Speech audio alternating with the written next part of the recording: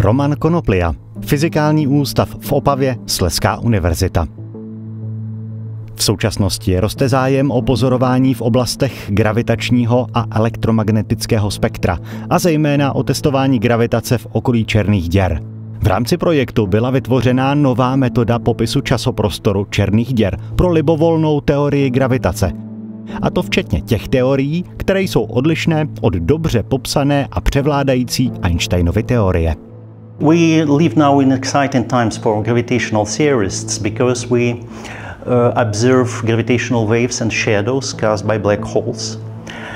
And what was theory past 10, 20, 30 years finally became something experimentally tested. Black holes is the key object of this test in gravitational theory and experiment. Nahlédnout přímo do nitra černých děr samozřejmě nemůžeme, proto se nejlepší matematickou laboratoří stala extrémně silná gravitace v okolí černých děr, kde se při vysokých energiích nejvýrazněji projevují odlišnosti různých gravitačních teorií. Particularly what we found is that any black hole in whatever theory of gravity can be described with relatively few parameters. So we're a kind of bridge between pure gravitational theory and experiment.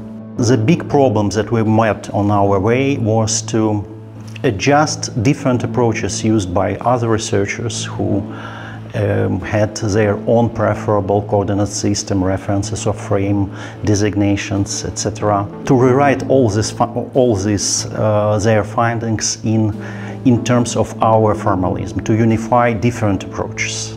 Certainly when we finally solved the problem, when we managed to do that, we were really happy, and we always think when we write a paper, we always think that our last paper is the best. Projekt přispívá k plnému pochopení gravitace v extrémních podmínkách černých děr a jejího vlivu na okolní procesy. Podstatně tak zjednodušuje velmi obtížné matematické postupy astrofyzikálních dějů, jako jsou například gravitační vlny, narůstání hmoty, stíny černých děr nebo radiační procesy.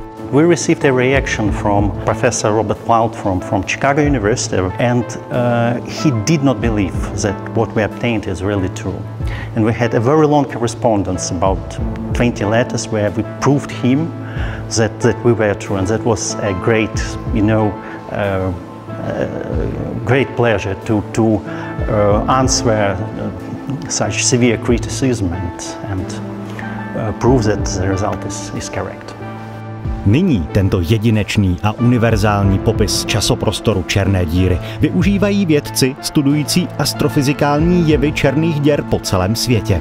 Umožňuje jim totiž studovat různé teorie gravitace a jejich odlišnosti a tím potenciálně překlenout mezeru mezi teorií a experimentem. To může mít v budoucnu velký vliv na praktické využití v energetickém průmyslu a v dalších oblastech výzkumu. So I'm a book lover and even more sincere bibliomaniac, because I have many more books that probably I will be able to read during the lifetime. But a very big library, quite a few thousand volumes, gives that pleasure, opportunity to choose books always, and gives special environment for reading.